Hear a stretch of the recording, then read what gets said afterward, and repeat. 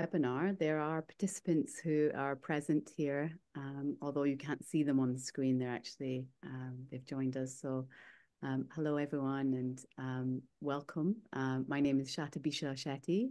I'm the director of the Asia Pacific Leadership Network.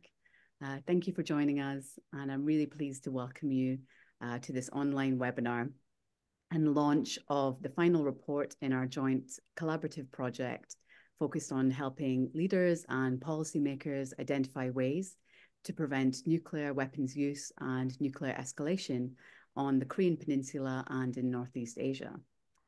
Today, we have a strong lineup of experts here to speak with you about the analysis and the findings of this work. Firstly, Dr. Peter Hayes, the Executive Director of the Nautilus Institute, will be briefly giving some background on the overall research project itself and the use case approach that we adopted to better understand the plausible pathways that could lead to the first use of nuclear weapons.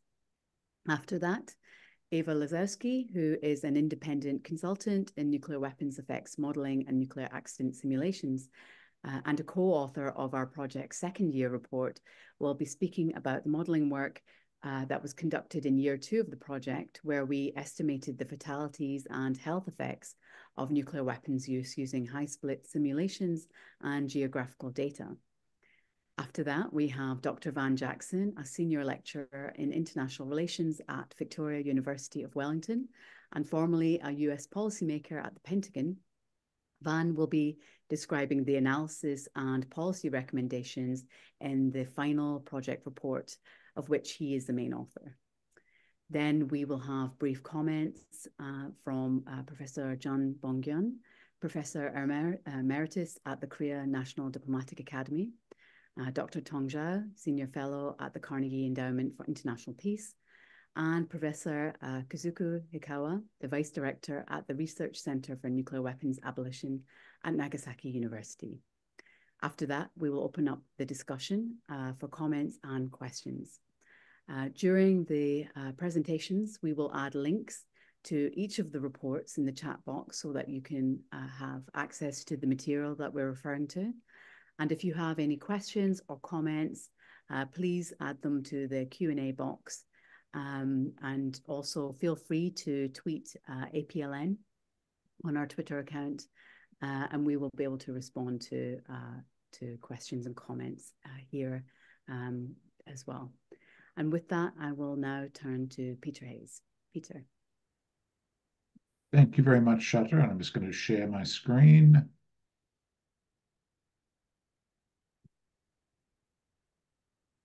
Where is it? Down there. Oh.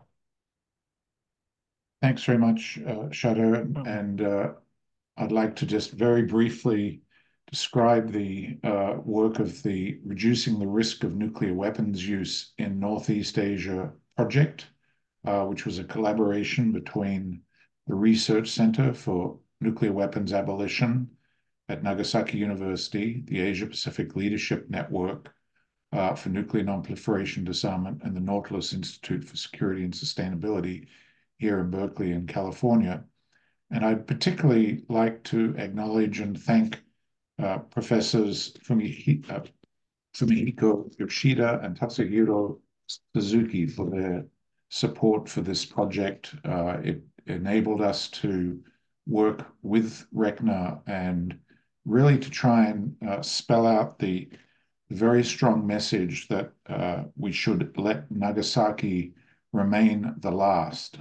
Never again should nuclear weapons be used. That was the spirit in which this project was undertaken, because we set out to really understand the risk of nuclear war and the consequences of a plausible set of use cases of nuclear weapons in the region of Northeast Asia, and particularly involving Korea, to then calculate the effects, the consequences, and then draw the policy implications in year 3. And it's a terrible thing to think through what it is to actually use a nuclear weapon.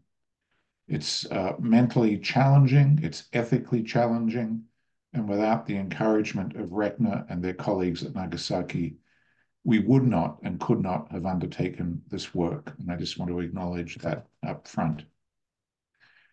The 3 final synthesis reports of these 3 years of work are now available online. And many of the expert papers that informed the 3 years of work are available at the Journal for Peace and Nuclear Disarmament, which has now become one of the authoritative reference scholarly journals in this field. You can look up those studies as you need. Project set out to figure out under what conditions might nuclear weapons be used intentionally or not intentionally, and by whom, how such escalation might be triggered, who might be involved in responding, and then how the conflict in that pathway evolves and ends. And then, of course, in year 2 and 3, the consequences and policy implications. As we all know in this region, it is already a complex, multilateral kind of threat scenario. There are 4 nuclear weapon states involving thousands of nuclear weapons, some in the region, some external, but aimed at the region. And then there are 2 non-nuclear states that have a high degree of latency, that they could proliferate nuclear weapons quite quickly if they chose to. Even though they're committed to the Nuclear Non-Proliferation Treaty, we know that this could happen quickly. And there's been serious discussion of this in both Japan and South Korea, those 2 non-nuclear states. And there's a third, quote unquote, non-state, Taiwan, that similarly has the capacity and indeed a past nuclear proliferation program that might in the future re-engage in this particular form of geopolitical strategy. In year 1, we developed 27 use cases with variants on each, all of which were judged by the diverse set of experts involved in the year 1 project as being plausible. And we stopped at 27 because there was no point in developing more. We'd already covered a wide range and scale of use of nuclear weapons. These were all envisioned to occur before 2030, to use nuclear weapons already in existence or near deployment. And generally, we assumed that targets would be military, not cities or population targets. These are the 27 use cases mapped on the vertical axis to type of use, intentional or inadvertent, and then on the horizontal axis, the target, whether it's urban, civilian, or military, on the horizontal axis. And as you can see, when we laid these out on this taxonomy, there was a fairly wide variety. And then in year 2, we selected only 5 of these, which had sufficient diversity in them to really provide good examples across a wide range of circumstances, these being used by a non-state actor or terrorists, the North Korean use, US use, and Russian use as a war in the Ukraine spreads east, and China first use in the case of a Taiwan Straits scenario. I'm going to let Eva Lazowski, my colleague, actually explain what happened in some of those scenarios and the horrific consequences. But I just want to give a few reflections based on this 3 years of work by a very large number of people. And I say these are my reflections, I should say.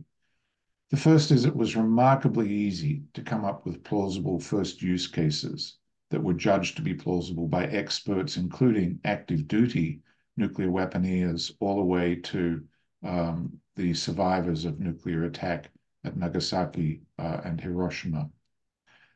What I found interesting is that some policymakers, even in our own networks, responded to this set of nuclear use pathways by suggesting that we select the quote-unquote most probable cases, that we should pull those out and focus on those because we could somehow better manage these risks because we had enough information to estimate the probability. And the problem, in my view, is that this means these decision makers don't really get it yet. They are complacent or they're trapped in the illusion of control. The essence of 27 use cases being rather easily generated is that there's tremendous amount of uncertainty. There are the unknown and unknowable events that will coincide, that will cascade, that will concatenate into pathways. And we truly cannot know in advance what they are. What we can do is anticipate them and undertake measures to reduce the velocity of escalation that will occur when such triggers bring about the use of nuclear weapons or the near use. And that, in my view, reducing the speed of escalation is the overarching imperative that should inform many of our strategies and policy measures, precisely to enable decision makers who are standing at the brink to think before leaping over the precipice into nuclear war.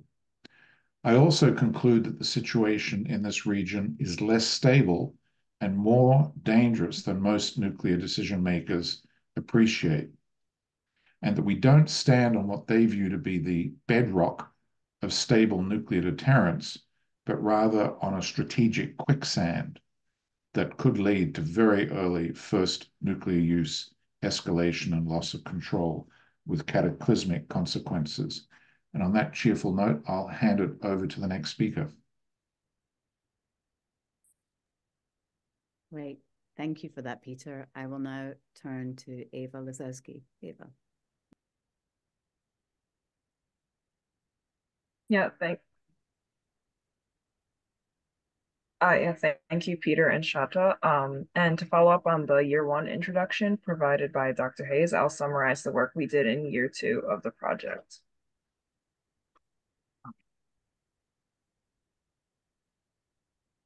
So in the project's second year, as Peter already introduced, we selected 5 use cases for quantitative evaluation. And these use cases involve most of the potential nuclear weapon users in Northeast Asia, and they vary widely in the number of nuclear bombs that were involved in the scenario and stem from different triggering events. And the 5 use cases we evaluated are shown on this slide. So just briefly, I'll introduce the details of them. Use case 1 is more of a limited exchange of nuclear weapons, starting with a demonstration detonation by the DPRK, with US responding. And use case 2 starts with US attack on the DPRK in an attempt to destroy DPRK's nuclear weapons, but it expands into many counterattacks on industrial and military targets and gets relatively out of control. Use case 3 is a terrorist attack on a major urban area with a nuclear weapon from an unknown source. Use case 4 starts with an attack by Russia on US military assets in the area, followed by US counterattacks on Russian military bases. And use case 5 starts with a conventional attack by China on Taiwan that spreads to a greater nuclear conflict in the region as the US and China escalate into yet another larger scale nuclear war. And use case 2 and 5 could easily have expanded into a larger global nuclear war. But even with the limited capabilities of modeling, we only could model so many detonations, but in this case, we can already see how uncontrollable these 2 scenarios have become. And for each detonation of a nuclear weapon in each of the 5 use cases, this slide shows use case 2 as an example. So we evaluated the number of people who would likely be killed by a set of overlapping impacts. So fundamentally, there's a blast overpressure, meaning typhoon strength winds that topple buildings, both large and small. Heat, thermal heat, equivalent to that of 1,000 suns, delivered within a fraction of a second, causing fires and burns. And firestorms, in some cases, which are ignited by heat from the nuclear blast and encircled by high winds, consuming everything within their perimeter, as happened in Hiroshima, and really virtually destroying the entire area and eliminating any possible chance of survival there could have been. Direct radiation that can cause death in hours, days, and weeks, the coming next weeks, or cancer even years later. And we were fortunate to have the guidance of Professor Takamura of the University of Nagasaki in estimating cancer deaths and also radiation from wind-borne fallout. This slide shows the estimated deaths from all of these types of impacts in the 18 explosions that occurred in use case 2. The use cases we evaluated, the other use cases resulted in tens of thousands to even millions of deaths in the months following an attack, and sometimes millions of additional deaths from cancer years later. And although the lethality of shown in these cases was not surprising to us, it was clear that the use of nuclear weapons on even the most remote targets or even only military targets can kill hundreds of thousands of civilians, and that other countries can be quickly drawn into and escalate a nuclear conflict in ways that cannot be easily predicted or expected. And next, we simulated the dispersion of radioactive nuclear materials from the explosions, which can travel large distances based on wind and weather patterns. Fallout deposition can travel across international boundaries and even into nuclear weapon-free zones, bringing non-nuclear weapon states into the conflict. And for each use case, the 4-day fallout dispersion was simulated using the high-split atmospheric transport model. This image shows the simulated radiation dose exposure to the population caused by use case 2. It can be seen that there are attacks on southern China, the eastern United States, and the Korean Peninsula crossed international borders into Thailand, Laos, Cambodia, Myanmar, Taiwan, the Caribbean, and southern Japan, and even others were affected by low to mid-level radiation dose levels. Even low levels of nuclear fallout can cause public fear and increase political tensions, even if the health effects in the long term are relatively small. And here is an overall summary of the 5 use cases that we simulated.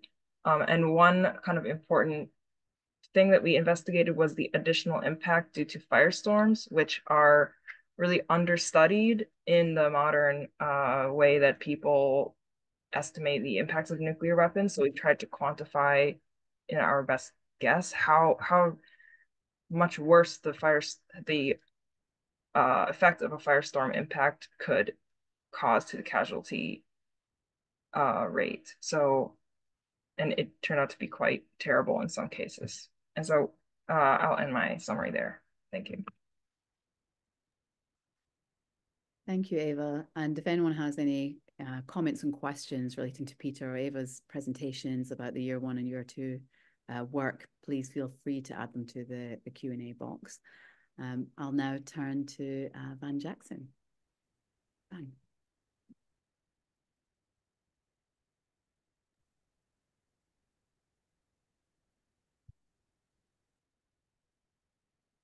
Okay, hopefully you can see that. Okay, cool. Hello, fellow humans. So for many of us, it feels like the world's falling apart, you know. We're definitely not in the unipolar moment anymore. And unfortunately, nuclear weapons are a big part of that story. And the reality isn't like so far from the scenarios that we analyzed and modeled, right? So since 2017, there have been 4 major confrontations involving nuclear powers. You know, the North Korean nuclear crisis, which, you know, looms large for all of us who study Northeast Asia, of course. But then in 2020, we had India and China, both nuclear powers, clashing in the Himalayas. In 2022, Russia, of course, a nuclear power, invades Ukraine. And then we find out later that in the fall of 2022, there were substantial concerns about nuclear escalation between the US and Russia that were kind of, I mean, under narrated, you know, in real time. And then since October last year, we've got Israel, a state whose nukes we politely ignore, waging war in Gaza, committing war crimes in Gaza. And the risk was always that that kind of a war was going to spiral into a regional war. And we're starting to see signs that it kind of is.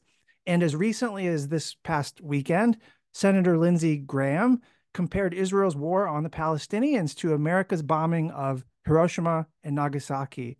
He publicly, low-key endorsed nuclear use against a people who don't even have their own state, let alone nuclear weapons. And if you recall, during the 2017 nuclear crisis with North Korea, it was also Senator Graham who was one of the leading advocates of preventive war against a then already nuclear North Korea, right? So we shouldn't be surprised by this.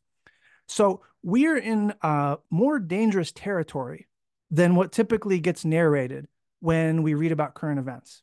And the situation is even worse than just identifying the nuclear aspect of these ongoing confrontations, because the structures that hold up international stability have also been in secular decline, right? Regionalism, economic interdependence, arms control and disarmament regimes, it's all on the back foot or withering. And then at the same time, we're living through this resurgence of traditional sources of conflict, great power rivalry, right? Ethno-nationalism, economic nationalism, sphere of influence geopolitics. And Northeast Asia is very poorly positioned within these trends. It's a region where, as Peter mentioned, we have 4 states with nukes, where the prospect of further nuclear proliferation among U.S. allies is a very sort of real threat, and then where entrenched military commitments with unresolved historical conflicts are kind of colliding with each other. It is a region experiencing what I describe in the report as nuclear precarity, which is to say that Northeast Asia is a site of high structural risk, which is escalating arms competition, growing first-use nuclear incentives logically, and high situational risks, which is like a high degree of reliance on coercive military signaling, where rivals communicate with each other via thinly veiled threats or thickly veiled threats or no veil at all threats, right? As the like predominant mode of communication. And so the question is, what is to be done about all this? And call me crazy, but more nukes is not the answer. More missiles is not the answer. For generations, our national security establishments have lived by some version of the ancient Roman dictum, if you want peace, prepare for war. But they've done so without any recognition that Rome was at war for most of its history. And Kenneth Boulding, the political scientist, once said, those most prepared for war usually get it. That would be a far better slogan to live by, right? We can't afford for those prepared for war to get it in a world of nuclear weapons, right? So again, what should be done? Well, our goal is to reduce structural and situational risks in Northeast Asia. So in effect, we want to move every competitive Northeast Asian relationship, all these different nuclear dyads, we want to move them into the bottom left quadrant of this matrix. It is, endlessly debatable where you might place any particular bilateral relationship. But the point is that only by reducing structural and situational risk can you move everybody into that bottom left corner that we might think of as like the most stable alternative future. So we want to narrow the space. By doing this, we want to narrow the space for nuclear use case scenarios to arise in the first place, right? We want to reduce threats through various policy initiatives that we'll talk about. And then we also want to help better responsibly manage what happens within the scenario should it arise. So foreclose on scenarios happening in the first place, but also help prudentially or responsibly steer crises should they occur. So how do we do those things? Well, the work of the project in year 1 and year 2, as Peter and Ava talked about, painted obviously like a pretty grim picture. And if you could summarize in one sentence what we found, I would say it's that one person's deterrence is another person's escalation. And usually it was actions taken in the name of deterrence that led to deterrence failure and nuclear use. And in most of the scenarios that we looked at, which is sort of partially reflected here, nuclear use or nuclear escalation was the result of some combination of four things, right? One was miscommunication. Two, misperception, both of enemy actions and misperception of enemy intentions. And then three, overconfidence in the ability to coerce the enemy with military force. And then four, insensitivity to the decision pressures of political and military leaders on the other side. So our third year of the project tried to think critically about the types of policies that would be necessary to disrupt these pathways to nuclear use. And so through a series of expert consultations, working group discussions, a bunch of policy papers that we commissioned, all of this year three, we came up with a set of principles that respond directly to those pathways of nuclear escalation, right? These are principles that we think ought to guide any action aimed at reducing the risks of nuclear use. Those principles were transparency, predictability, strategic empathy, and then rebalancing, deterrence, and reassurance. The first three are kind of self-explanatory. Just super fast on the fourth one, rebalancing, deterrence, and reassurance. This is an insight that goes back to like the founding fathers of deterrence theory, you know, in the early days of the Cold War. You know, even people like Thomas Schelling in Arms and Influence, they all understood that a deterrence threat was only going to be useful or credible insofar as your adversary believed that if they complied with your threat, that they'd be safe. And for the US in particular, but maybe more broadly, there's this tendency to obsess or optimize for deterrence without any considerations about reassurance, making threats contingent if you're going to make them at all. So rebalancing that is key to our recommendations also. Yes. And so we organized what ended up being a little more than 24, you know, substantial, thick, actionable policy proposals. We phased them in a sort of logical progression that considers their feasibility and their desired impact on risk reduction. And so we make these recommendations that are what we call warming actions, ripening actions, and then reciprocal transformations. So by warming actions, we're talking about gestures that are of like a rhetorical or a diplomatic nature that entail no strategic costs. Like by themselves, warming actions do not change the balance of nuclear forces. They do not leave actors more or less vulnerable to attack, but they do facilitate more meaningful actions by starting to reshape the context within which other nuclear choices might be made, right? Ripening actions are decisions that can be undertaken individually to unlock the political feasibility of future cooperation. So they help reduce risk and alleviate arms racing pressures, but they don't alter the fundamental balance of nuclear forces, right? And then reciprocal transformations are bilateral and multilateral forms of cooperation. So these are initiatives that require reciprocity, some degree of mutual accommodation even, and they may or may not alter the balance of nuclear forces, but they reduce the salience or the relevance of the balance of nuclear forces. And we should aspire to live in a world where nuclear terror is not the organizing principle of strategic life.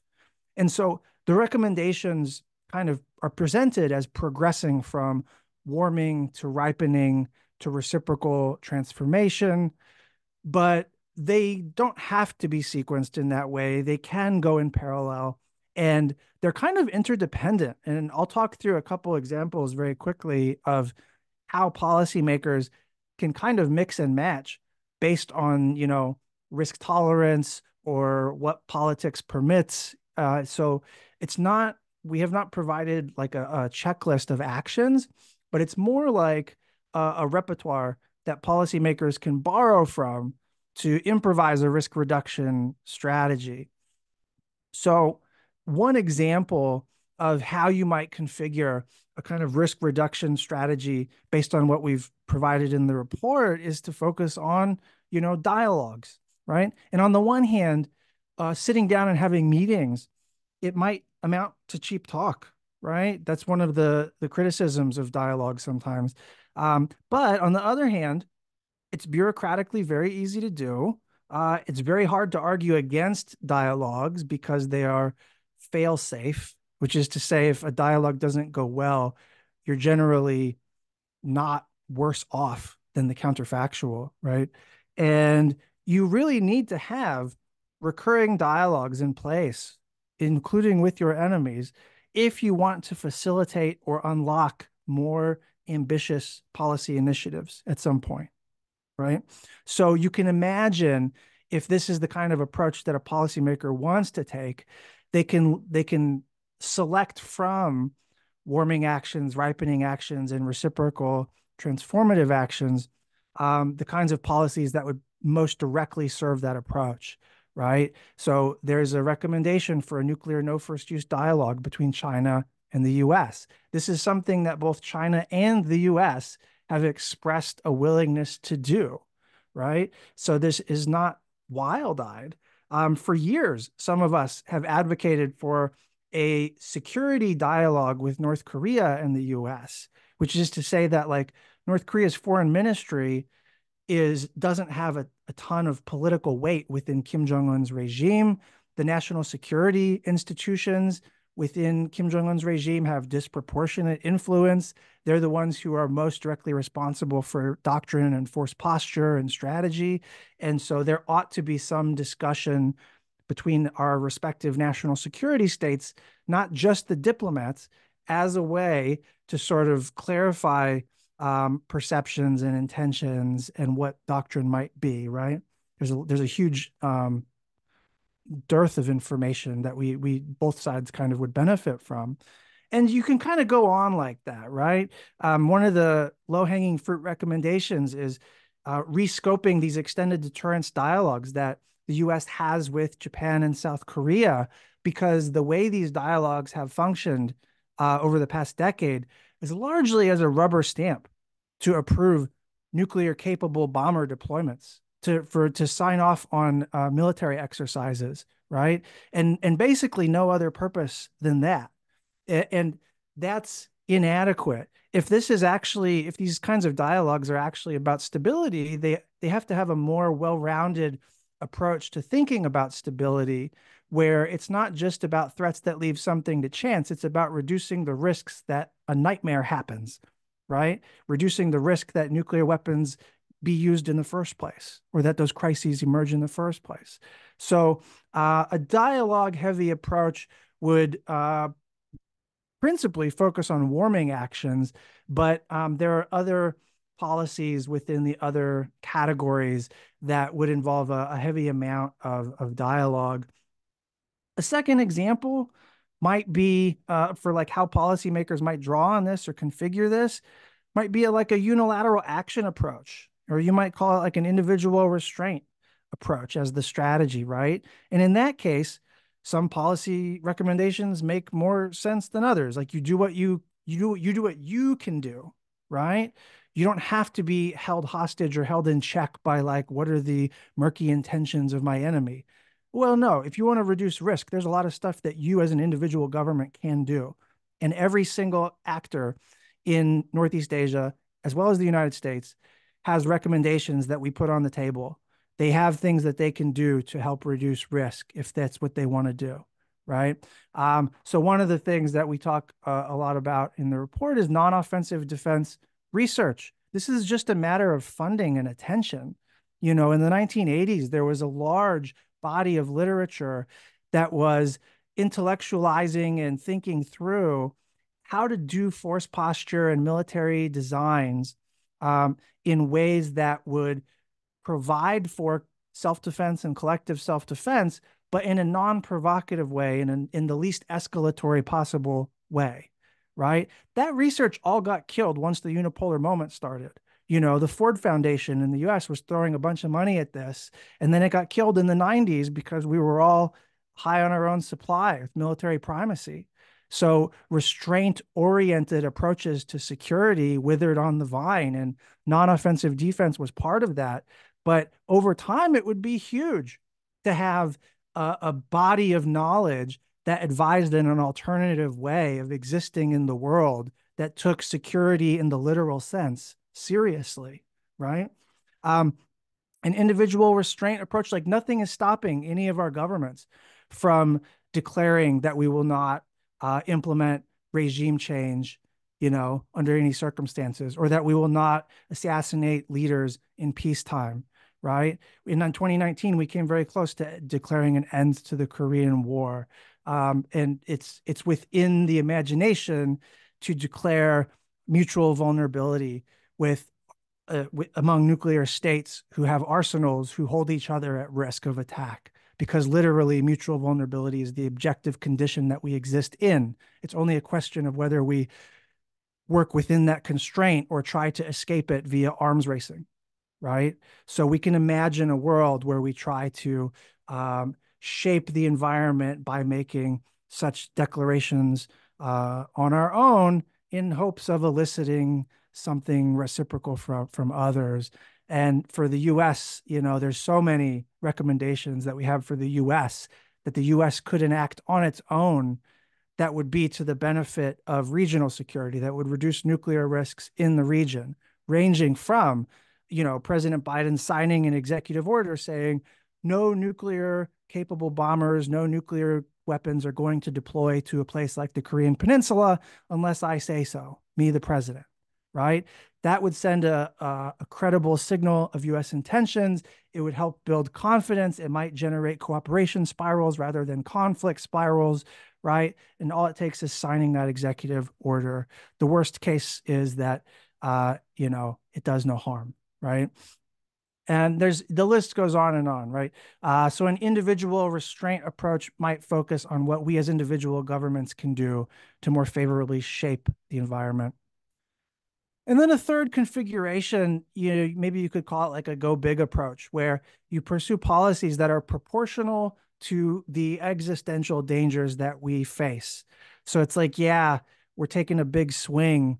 There are some risks involved here. And this is not totally in our control, but we have to try because we're on a bad path, right? So you can go through and select the kind of most ambitious proposals across these recommendations.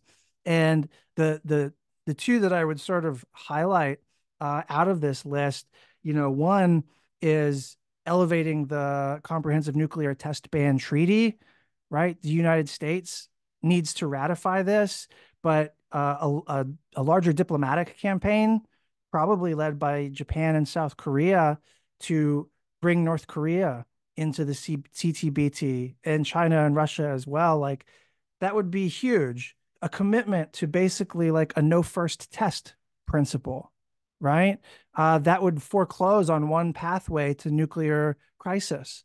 And then in the reciprocal transformation thing, when we talk about nuclear policy recommendations, we often focus on nuclear weapons per se, right? But nuclear weapons do not exist in a vacuum. They exist in a political context. They exist in a context of non-nuclear weapons as well. So if we're going to shape the environment in a way that allows us to actually reduce risk seriously over the long term, we need to address more than just nuclear weapons per se. We need to address the context that gives rise to their salience.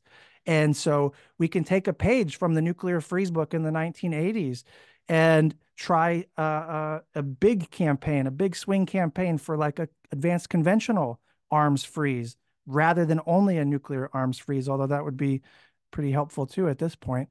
And then the 2% defense conversion, I don't know if you can see it on the slide, it gets cut off a little bit on my screen, but there's dozens of Nobel laureates have signed off on this idea of basically freezing military spending and taking 2% from the most advanced military nations and then redirecting it toward like UN programs and global programs that are of a planetary scale, right? So that's a go big approach. And all of this is selecting from the same larger stock of policy recommendations. So just as a final note, I think all of these recommendations, all 24 plus, they need to happen, right? To do them would be to bring to life a new kind of global order. I'm just realistic about how policymakers think, right? And the way they think is often like, well, what can I fold in from what you're offering as part of some approach that I want to do, right? So I wanted to present different ways of thinking about this same set of recommendations. But there's a way in which in any analyst who has kind of like a status quo bias, they might find like all of this discomforting or unworkable or pregnant with new risks. But that is not a realistic reaction given the trajectory we're on as a planet. Policies oriented toward deterrence, quote unquote, whether it's increased deterrence, strengthened deterrence, restored deterrence, enhanced deterrence, those are the policies that are making the region less secure. It's what we do in the name of deterrence that makes us less secure. That is an observable fact. We're greasing the skids toward World War III, and we're calling it deterrence. So in a region that's facing compounding nuclear risks, accelerating militarization, chauvinistic rhetoric, something has to be done. Minor policies of modest ambition that seek only to sort of tinker on the margins of a profound system of existential violence, that's inadequate to the task and therefore impractical. So we end the report with a call to action where we parcel out which governments ought to be responding to or implementing, which recommendations. There's no way this is more than I can speak through right now, right? But you get the idea. Happy to talk through all this, but for the sake of time, I'll just say it's all in the report. So I'll stop there. Thanks.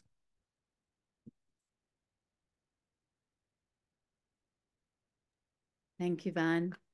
In the interest of time, I will turn immediately to our discussants and we'll straight away hand over to Professor Jun. Thank you. Thank you for giving me an opportunity to talk about this excellent policy report. It's a well structured, well thought out with big pictures and the details and the action plans. In fact, there are too many things to swallow at once in its time for me. So one of the maybe suggestion is that I think we need a little bit of kind of a forefront, some concept to present this whole paper, because it's a lot of information. It's good for me to study, but for the policy people, for example, you come up with the idea of a mutual threat reduction. That's also what I used often when we talk about in these inter-Korean situations. But that kind of concept could be some overall concept that could be applied to the whole your ideas on this paper. And I just want to add a couple of points about. I just want to talk a little bit about the structural risks in East Asia, Northeast Asia, and the Korean Peninsula a little bit further, so that give you some more of a realistic view of my own. In fact, this a well-known bestseller author, Tim Marshall, and in his book of The Prisoner of Geography, he allocated one chapter on the Korean Peninsula, and that the very chapter beginning with how do you solve the Korean problem, a problem like Korea, and then his immediate answer is you don't, you just manage it. But the problem was that the management itself is very difficult. We tried to manage the Korean Peninsula problem during the last 30 years, but it's getting worse every year. And who knows, maybe next years, it's going to be much worse. So management itself is not, just want to emphasize that it's not easy thing. I think those are because of these structural risks involved in Northeast Asia and the Korean Peninsula. If I just only one factor in this Northeast Asia is that, in my view, US is a status quo power. And they think the status quo is legitimate. The kind of, they were there for over 70, 80 years already. So the kind of order, regional order, military order, the kind of navigation freedom is what they are doing, and that's good. That's kind of legitimate. They're right. But on the other hand, China is thinking the status quo is illegitimate. Those regional order was made when China was the weakest in its history, over thousands of history. So when they are getting stronger or becoming at least the G2 in this region, they just want to have, the change of the status quo. I think that they will not be happy until there should be some change, until some structural changes. So I expect that there will be, unending, strategic competition, nearing, often coming up with a very very dangerous situation of a military collision. But I don't expect that China and the US is ready to go to war. That's good news. But on the other hand, this structural kind of confrontation is going to continue until one side accepts the other. I think this Korean Peninsula's structural risk is much worse. It's what I call as a unification competition. All neighboring countries are engaged in a sort of security competition. It's going to be either previous France, Germany, or current Pakistan, India, or any other countries. But in case of two Koreas, they are engaged in a so-called unification competition that ends only when one is removed. So I think that the solution to this unification competition is, I think there are two scenarios. So one is one side fully absorbed the other or unified the other, or there is a fully settled down two-state system. Once Korea tried, when DPRK during the Cold War era, at about the end of the Korean end of war, we accepted the reality that the Korean Peninsula is divided. It's not going to be unified anytime soon. So we entered United Nations together, and we come up with the 1991, come up with a basic agreement. So that's basically de facto two-state system. But in 1990s, North Korea had a very difficult times economically and systematically. We are more of pursuing more active or more aggressive unification policies. Even now, we are in this situation. So in that kind of this unification competition, there is a very unstable situation in the way that why it's that so. Here's my explanation. Both sides, either South Korea or North Korea, are seeing the other side is trying to change the status quo. And also, we believe that both sides are believing that deterrence is not working effectively. It's very unstable. Any side could break this deterrence. And also, both sides are believing that the other side is planning preemptive strike anytime, whenever feasible.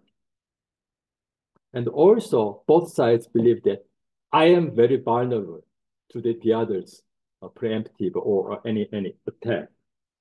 And also, we believe that both sides believe that we are de facto state of war situation. So this truce or armistice couldn't be broken anytime.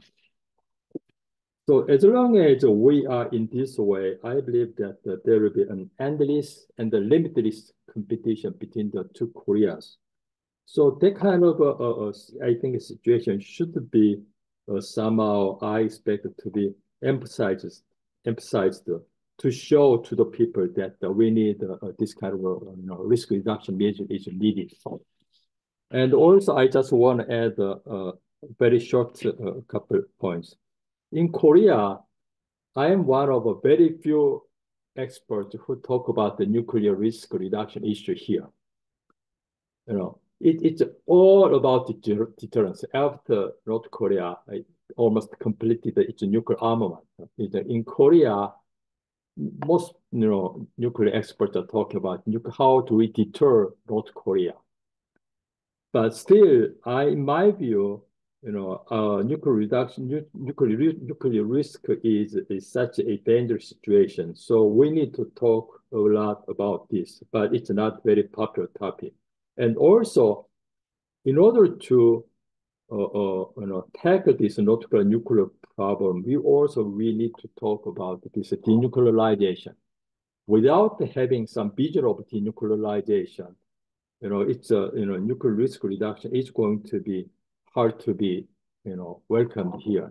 So whenever I talk about the nuclear risk reduction, people are saying that, are you accepting DPRK as a de facto nuclear arming state or nuclear weapon state? No, I don't. But somehow we need to emphasize still how are we going to pursue denuclearization, though it's going to be extremely difficult. I just want to add one more last moment. You come up with a lot of ideas about how do we restore peace and how do we initiate the nuclear risk reduction. But I just want to emphasize that also you emphasize dialogue a lot. But I 100% agree with you. But the problem was that here in Northeast Asia, political and the summit approach is very important. I think we need to emphasize that. Here, we are in Japan, Korea, North Korea, South Korea, China. They have very traditional top-down bureaucratic tradition politics. And also, only executives and the president are monopolizing foreign policy. So without their direct involvement and or their order, it's very hard to escape from any inertial situations. And I just want to add again that I enjoy reading your paper. I expect that we need pay more attention to this paper. Thank you. Thank you, Mr. John. I'll turn now to Tong Zhao. Tom. Thank you, Charlotte. Also, thanks to Peter, Eva, Van, and others for your commendable efforts to research this important issue. And in the year 3 report, there is a very rich list of concrete policy recommendations with detailed discussions about the reasons, potential risks. So I think these recommendations give us a lot of food for thought. I want to echo Evan for his comment towards the end of his opening remarks that we need to address issues beyond nuclear weapons. And the ultimate measure to reduce nuclear risk is to reduce the risk of conventional war, because nuclear war usually escalates from a conventional one.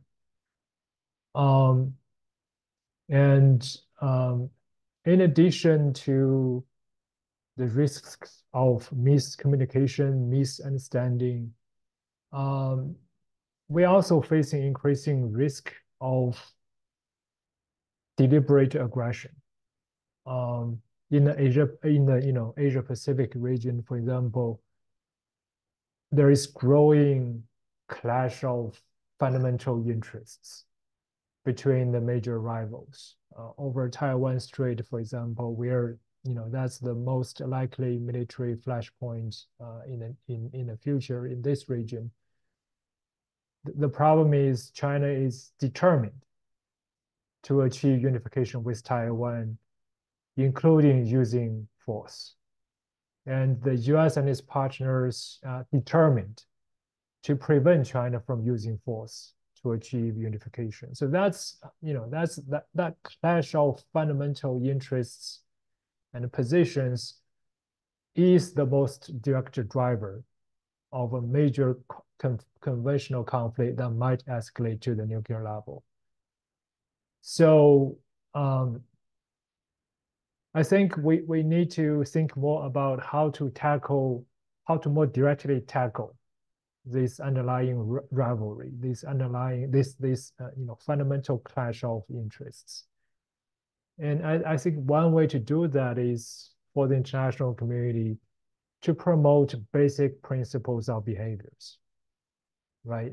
One common sense principle that I like to advocate is the principle of not using force to change territorial status quo, right? I think that type of principle should be widely acceptable to the international community and should be vehemently promoted, so that we must force the major powers to comply with such common sense principles. The lack of commitment to such principles is presents the gravest risk to regional peace in the future. I also support the recommendation to promote no first use declarations and commitments. But to do that, effectively, I think we need to address the conventional nuclear linkage.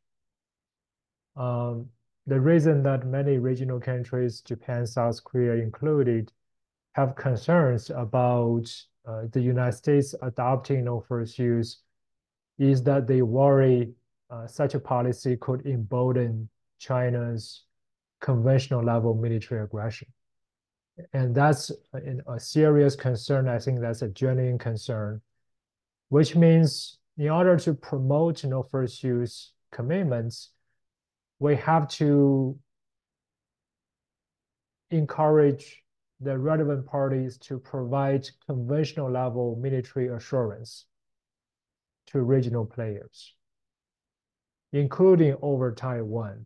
The promise of not using military force to change territorial status quo is one potential measure to provide effective, or at least to provide the minimum level of conventional military assurance that would help promote the major powers' interest, especially the American interest in no first use policy, and to reduce the opposition of Japan and South Korea against such a policy.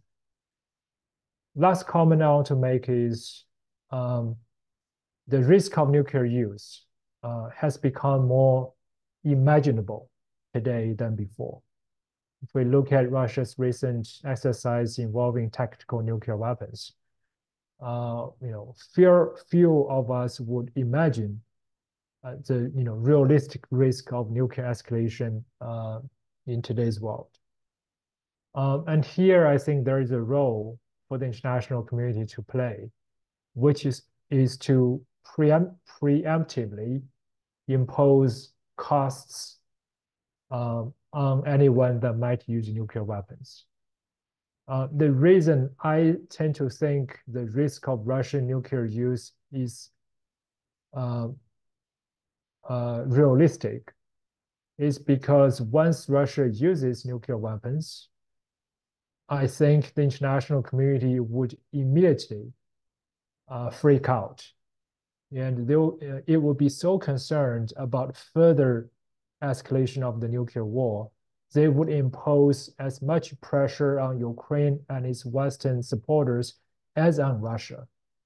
And because Ukraine and its Western supporters are more susceptible to international pressure due to their more democratic systems, Therefore, it's actually the Western countries that would be, face greater international pressure to make concessions in order to freeze the conflict to avoid further escalation.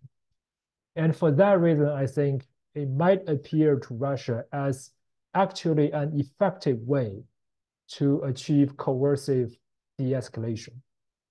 So that increases the use by Russia of nuclear weapons.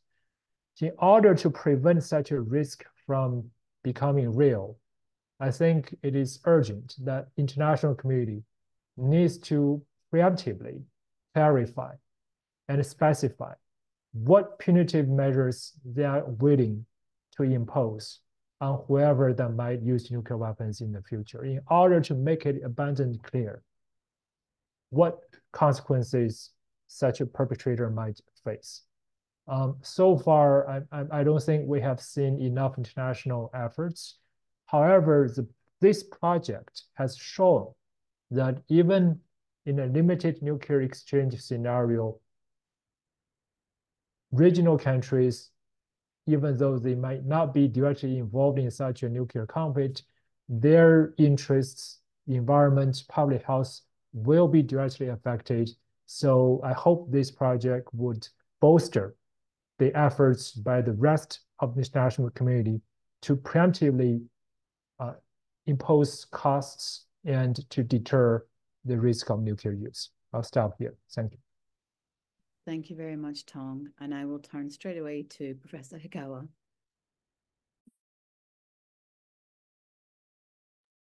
Sure. Thank you.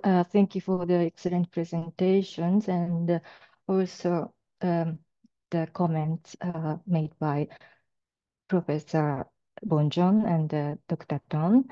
I pretty much agree with both of you, and it was very interesting to hear your views. And I actually wanted to make 2 or 3 points from the about the report, but because your comments are so inspiring, I changed my mind. And because of the time, the time is limited, I'm not sure whether I can explain enough. However, first, the principles not to use force to solve international problems is actually, we have it already. We have it international norm or international law. This UN Charter Article 2 prevent to use force to resolve international disputes, conflict. So we have already the norm first, but it does not uphold, as you know. So we already have a principle as international law, first one, and then yes, the more nukes is not the answer, as Van mentioned. That is, for us, that is very clear. But the problem is that there are states or leaders who do not believe so, right? That's why, because remember, we have already the NPT, and NPT was formulated already how many years ago? Almost 70 years ago. And in the preamble of the NPT, it's clearly stated that we should avoid the nuclear war to safeguard the security of the people. So people weren't aware of that issue already. But we still have nuclear weapons in the world, and we are now facing building up nuclear weapons. Why is that? We should think about the reason.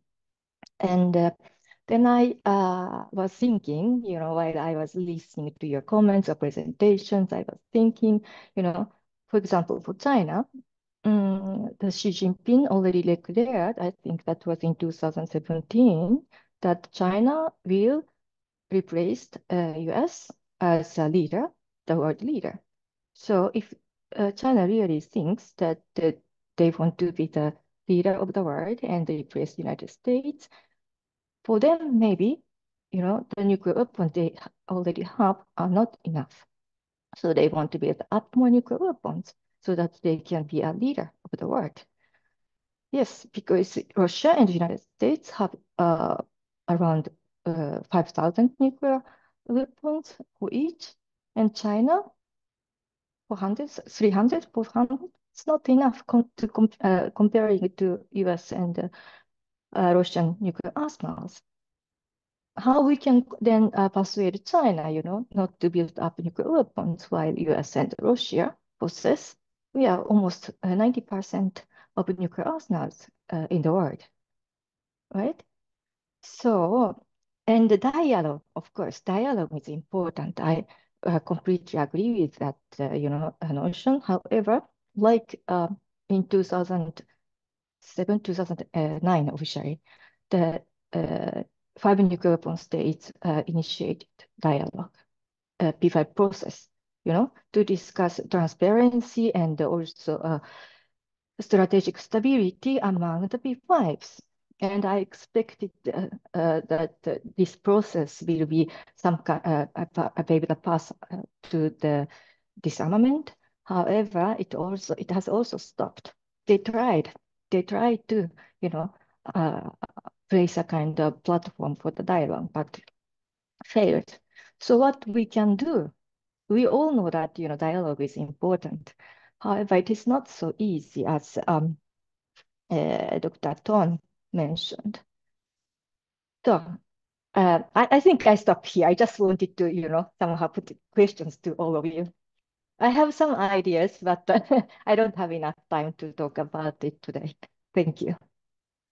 Thank you very much, and thank you everyone for your comments and insights and questions. We actually have a couple of questions in the Q&A box, and this is an invitation to everyone on this call.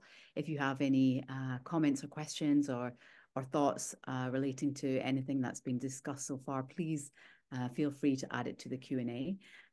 So we have a couple of questions already. Maria Ross Rubley, hello. You've added a couple of questions in here. I think Van has answered one of them. The other one is about the problem of domestic politics and whether we have any suggestions on how to overcome the domestic political barriers, because right now some of the actions would quote unquote do harm in terms of political futures, the politicians' futures. Do we think, for example, Biden should just be willing to take the political heat for some of these ripening actions? I might direct that question to Van, particularly given, Van, your past life as a US policymaker in the defense establishment. I think you'd be able to bring some helpful insights to that answer. So please, Van. Yeah, so they're both great questions. On the first question that I sort of answered in the text box, I just wanted to say, like, on this separating structural risk and situational risk, this is kind of the way in my mind to deal both with, like, when we talk about the nuclear literature and crisis management and stuff, we talk a lot about rhetoric, signaling, communication, right? Interpretation of the one side and the other side. All of that is like crisis bargaining type stuff, and that is super important. But those kinds of questions are separate from the design of an arms buildup, the defense budget, the military strategy or force posture or doctrine that gets developed. And those things are risky in themselves, but we don't associate those risks so much with what happens later, what happens downstream, like in a crisis. So the language framework that nuclear scholars have of like strategic stability equals crisis stability plus arms racing stability, that's like not, it's not wrong, but it's inadequate to sort of capture how you can get compounding nuclear risks, And so the structural and situational thing is like a way of trying to take seriously both dimensions of nuclear risk.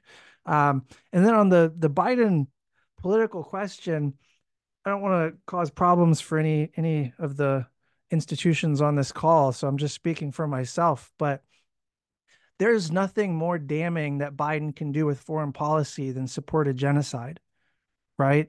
The idea that and to do it at the risk of his own reelection, nothing he can decide in Northeast Asia in order to make it more stable is going to be riskier than what's going on in the Middle East. None of it's going to be more politically costly than this thing that's causing him to be losing in the polls right now to Trump. So like, I think the traditional view is that presidents can do whatever they want in foreign policy and it will not affect their political fate. And I don't think that's quite right, but I think that's like the conventional wisdom. But what Biden is showing is that he doesn't care what the electorate thinks about his foreign policy. He's just going to do his foreign policy. Like that's how I see what's happening.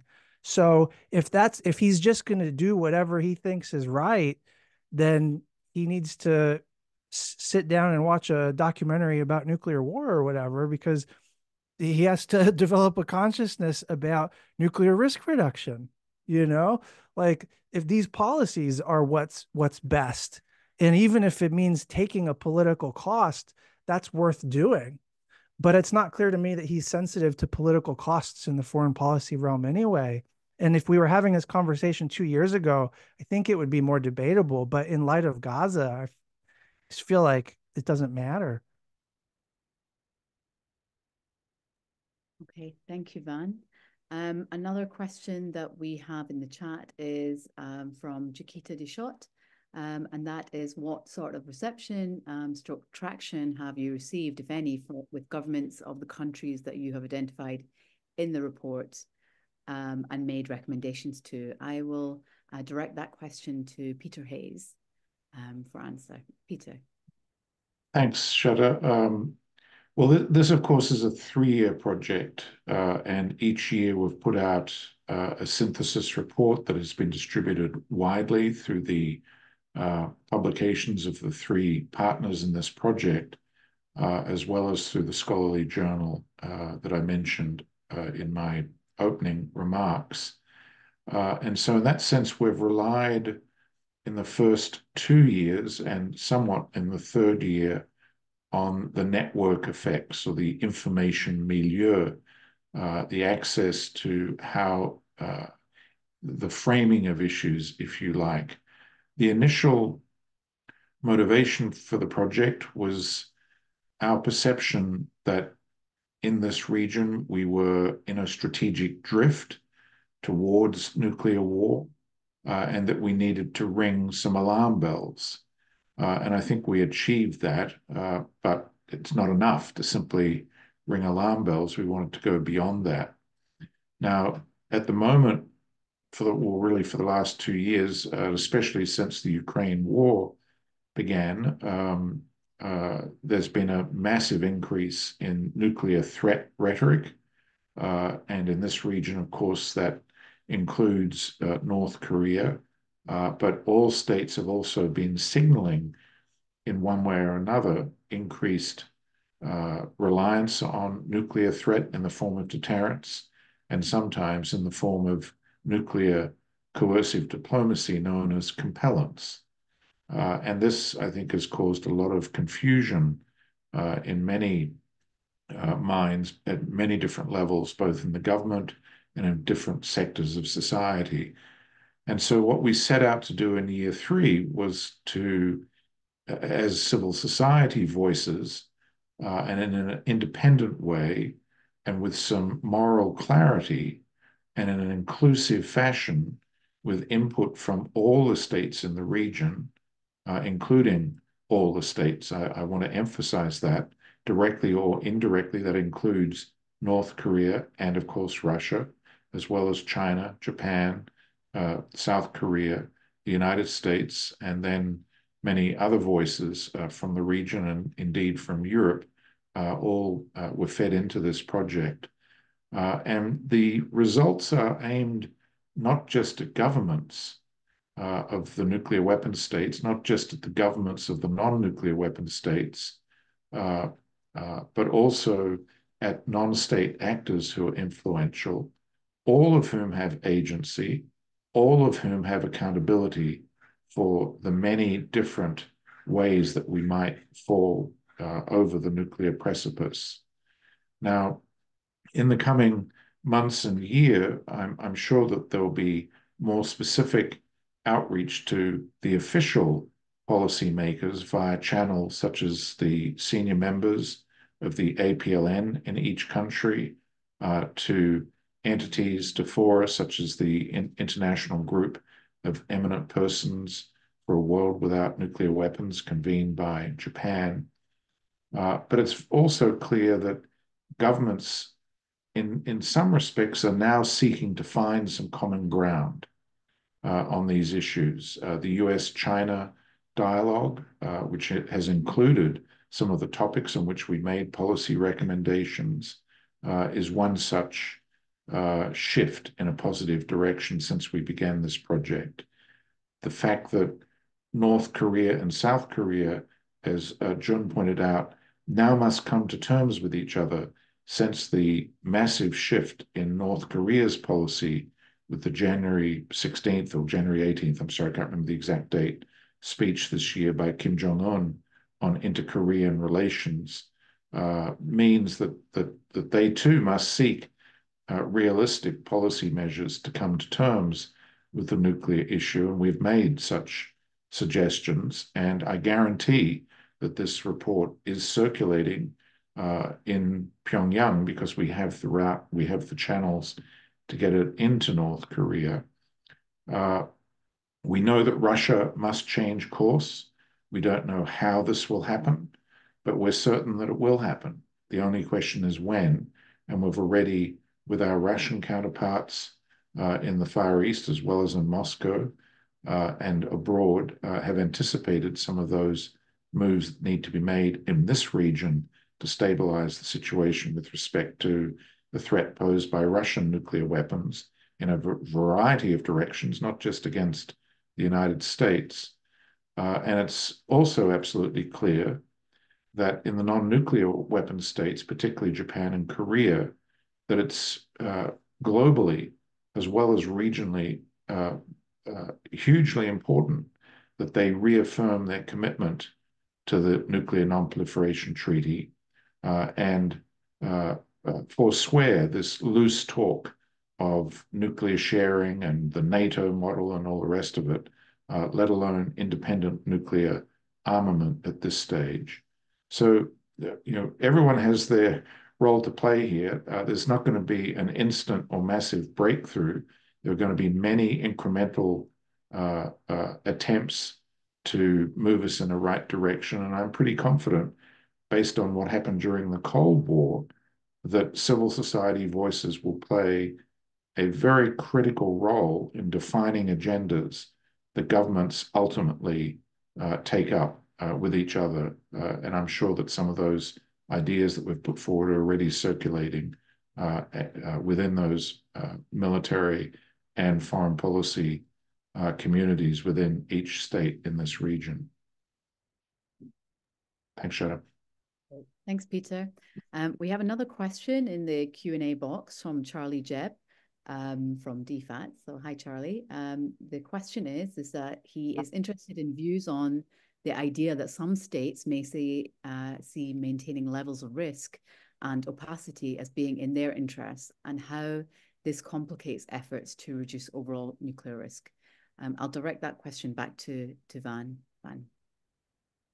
Yeah, it's a good question. It's actually a super important question because the Wizards of Armageddon, the people who are nuclear experts by trade, including some of us, we grew up on a literature that kind of convinced us that, deterrence was a good thing, but deterrence required exploiting and manipulating risk. The threat that leaves something to chance is the beating heart of coercion, right? Deterrence being one version of coercion. And that, I feel like, has not served humanity very well. Like in the main, that's often an excuse. Like our military establishments often embrace that kind of way of thinking, but that's completely at odds. It's a contradiction with what our governments have also publicly endorsed. I'm not sure about North Korea, but the rest of our governments have endorsed the premise, the principle, the commitment that Nuclear wars cannot be won and should never be fought. Well, if you believe that, then you have a commitment to reduce risk. But to the extent that your foreign policies are premised on this thing you call deterrence, and certainly your nuclear policies are premised on this thing called deterrence, well, you're at odds with yourself, man. I mean, and I say this as all of our governments. Like we're contradictory. Our national security states are antagonistic toward our own civilizations, right? In the name of the threats that leave something to chance. So we all have something to come to terms with here, because there are lots of people who have their fingers on the button, so to speak, who believe in manipulating risk as the path to stability, but that's just a perversity argument, you know? That's why we looked at 27 scenarios that lead to nuclear war. You know, it's that kind of thinking that greases those skids. So like we have to do something about that, because there are people in our midst who make choices with our governments and our taxpayer dollars, and they're thinking they need to embrace risk rather than reduce it, and we need to change that mindset. Great, and we have time for the final two last questions from Mitsuru Kitano. So firstly, it's just to thanking us for the valuable work, and two questions. First, isn't there a need to distinguish those countries who are conducting aggressive behavior from those who are restraining their behavior? So that's question one. And the second question is how to influence the DPRK, China, and Russia to urge them to change their policy orientations. So I might just turn that back to Van, if that's all right. And if anyone else wants to jump in, please do, but we have very limited time. So I'll give 4 minutes for that discussion, and then we'll have final closing remarks. So Van, please.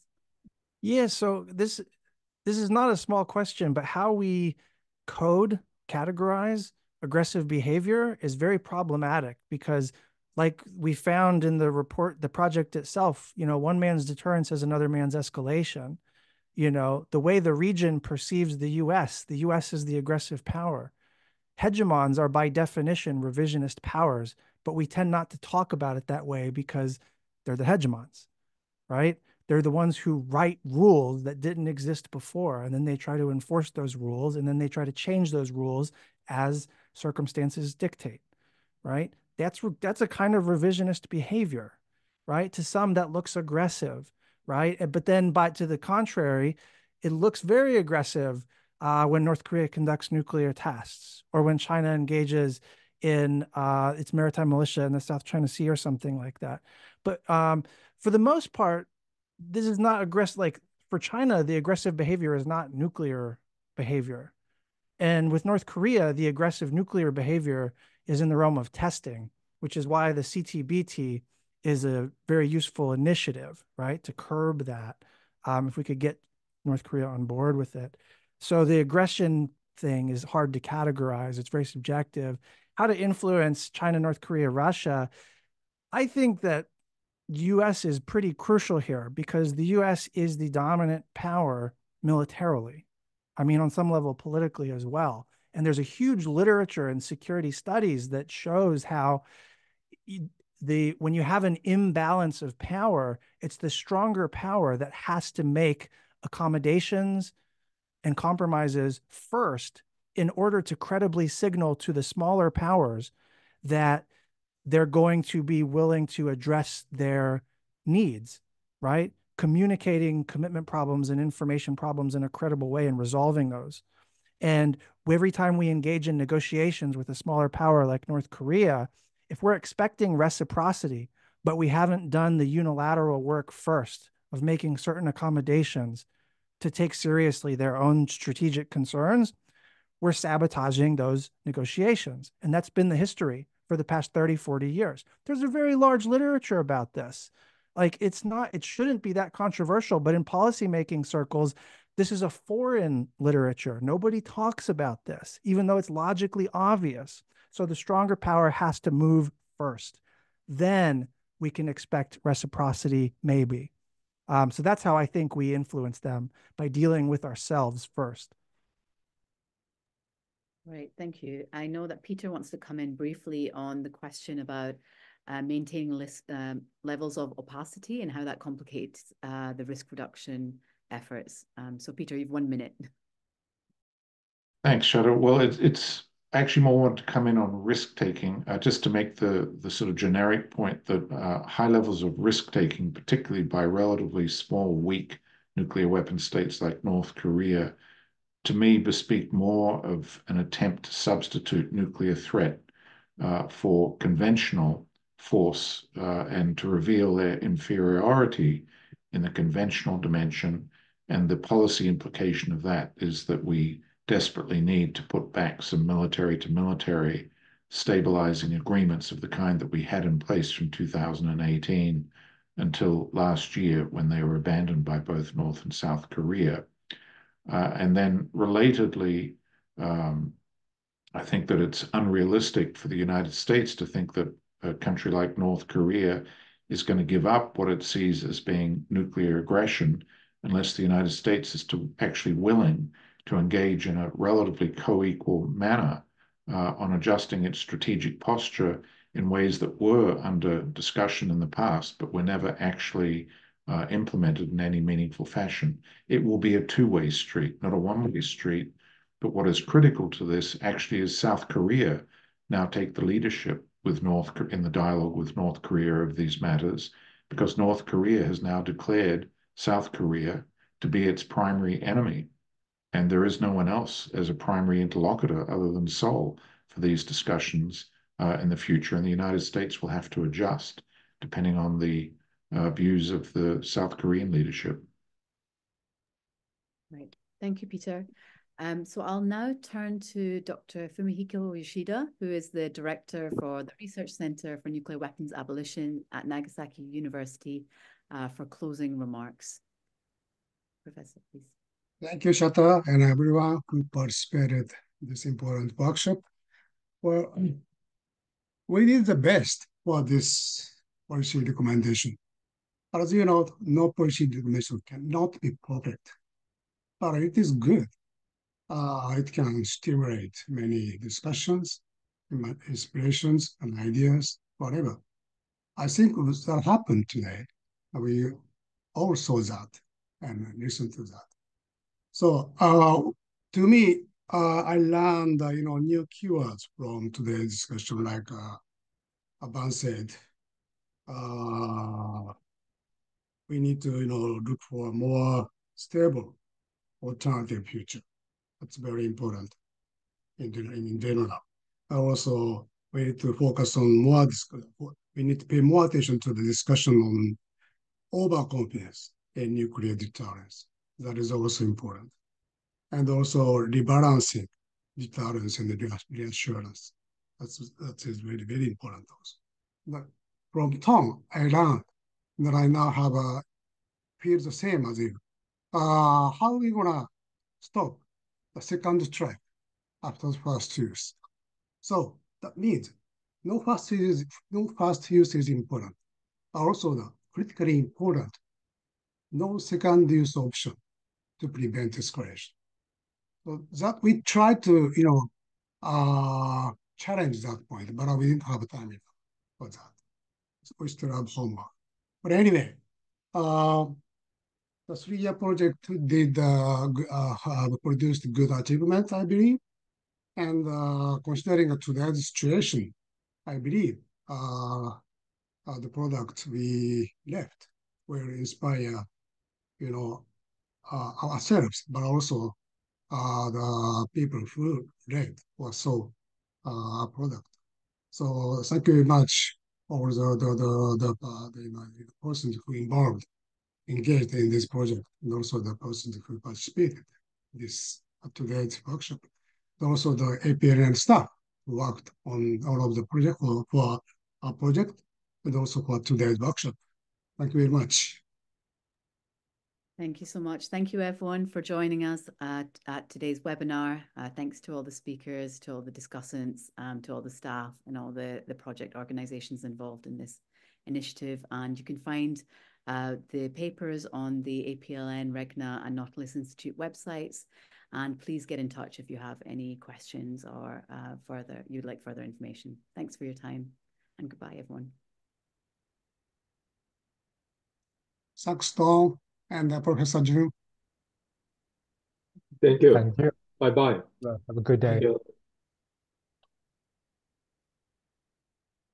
So